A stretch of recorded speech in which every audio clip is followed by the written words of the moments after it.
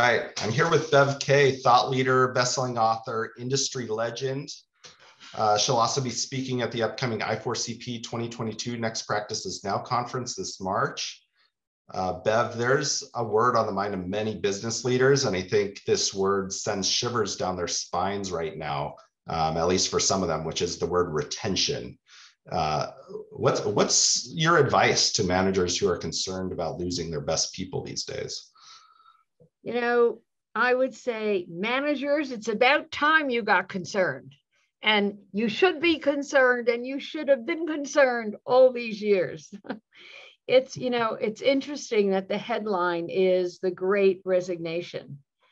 And it's like, thank you up there, because every single one of my books, I think, is about retention in some way. And the way to get around that great resignation is for every manager to, I hate to use the word, but show it to your people. And I think they are more concerned now than ever. I have never gotten so many invitations to talk about this, but to do it in a teeny period of time. So while they're saying help our managers, they're saying, can you do everything in an hour or half an hour? And that should do it. And it doesn't quite do it.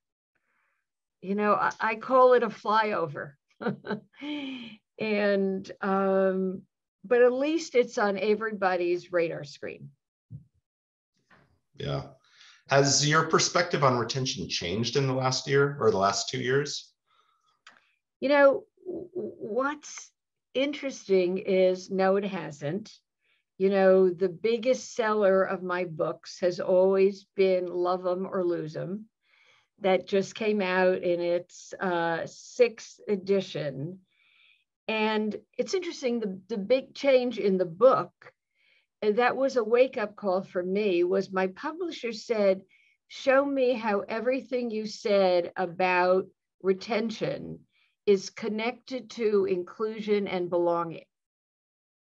And I thought, gee, I never thought about that. I'm not a diversity consultant. And as I looked through those glasses and wondered, what is it that makes people feel they belong? It's all around, you know, what a manager does to help that person feel included. And it's also around the individual. And the individual can't say, you're in charge of my engagement and my inclusion. The individual has to ask for what they want also. And I'm not sure we're doing enough of saying to the individual, speak up. They are speaking up more than ever, but I'm not sure still their requests are being heard. Yeah, I'd agree with that. So maybe piggybacking on that, one of your recommendations on attracting and retaining employees has been to hire for fit. But how do managers and companies need to think differently in light of well-being, resilience, and other pandemic era factors?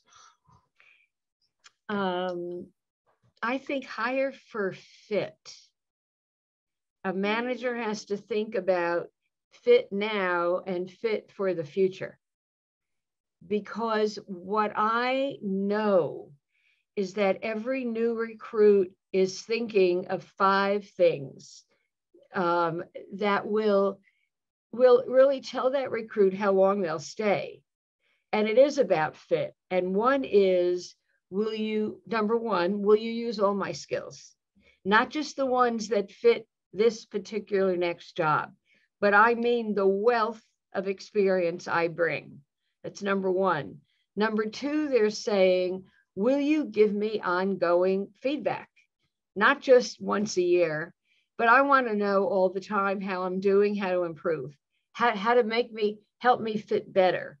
Number 3, they're saying, to ensure my fit, will you feed me information about how the organization is changing, growing, not growing.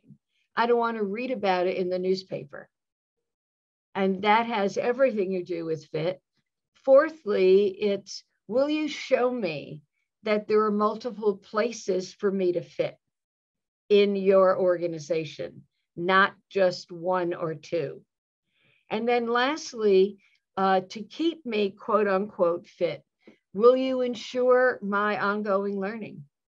Will you ensure that I will be able to move anywhere after you and anywhere within this organization? So, it's interesting. I never thought about fit in those 5 ways. Now you gave me an idea for another article. Oh, perfect. And we will be happy to promote that article when it comes out. And I would imagine you'd say this might be a way to get to understand employees in terms of where they fit or where they see them going next within the organization. But you've been an advocate of stay interviews, which is something our research still considers a next practice. It's correlated with market performance, but few companies really use them, and even fewer probably do them well. How do you do stay interviews well? The idea of the stay interview, and my biggest sadness is that I never trademarked those words, because Sharon and I love them. The very first chapter is ask. And what we learned is that managers ask, what can I do to keep you, at the exit interview? And then it is much too late, usually. The question, what can I do to keep you, has to be asked, over and over and over in a variety of ways. And the answer has to be double clicked on, if you will, and has to be drilled down deeper, because employees know in their heart of hearts why they stay, and when that reason is being eroded. And so we need to ask it often, and we need to take in what they're saying. And what I found is, in stay interviews, the reason managers don't ask is they're afraid the answer will be something like that other job or more money. And what they say to me is, if they're going to say that other job or more money and I can't deliver, why would I open that in the first place? So no, thank you. I don't want to ask that question. And we say, if you ask it and the answer is that you can't deliver, tell the truth. I can't deliver. What else? And I've said in all of my talks, if you ask what else 4 times and you don't get something you can do something about, send me hate email. And I've never gotten hate email, and I've spoken to a lot of people. So I think it's critical. It's so basic. And I think now managers are using stay interviews more than ever before. Yeah, absolutely. And a final question for you, just in this short interview, how do you reinvigorate an employee who has lost their motivation? I hate that I'm using this word so much, but you show them you love them. and don't use that word if that's not comfortable. I think we have to show people that we get them, that they are not like everybody else, and we want to get to know them better. So if somebody has lost their motivation, I might ask a question like, I love this question. When was the last time you said, I love this work? That you said it or thought it or felt it. What were you doing? Who were you with? What were you thinking? What was the issue you were working on? And, sometimes when I'm live in front of an audience and I ask it of a huge audience, I can look at their eyes and I know who has to go really far back and who felt it yesterday. So it is the question, tell me what you love about the work and tell me what you don't love.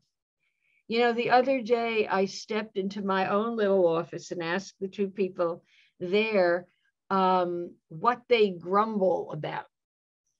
You know, what do I ask you to do that makes you say, oh, and not that I could fix it, but maybe we can play with it. So questions like that are motivating and are reinvigorating. And they're not rocket science. And I'm married to a rocket scientist. He always says, care you say it's not brain surgery. So, but it is the simple questions. And it is the power of asking the second question. So when they answer, don't move to question number 2. Drill down deeper on what they just said.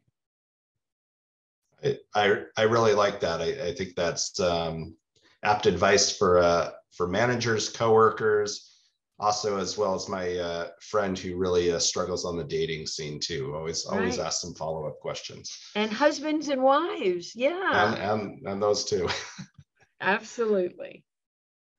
Well, thank you, Bev. I'm looking forward to having you at the conference in March, where you'll be joined on stage with by Lori Likens, our VP of Research, and I look forward to having the two of you dive into this, really critical topic of attraction and retention in more detail. Great. Thank you so much. Thank you.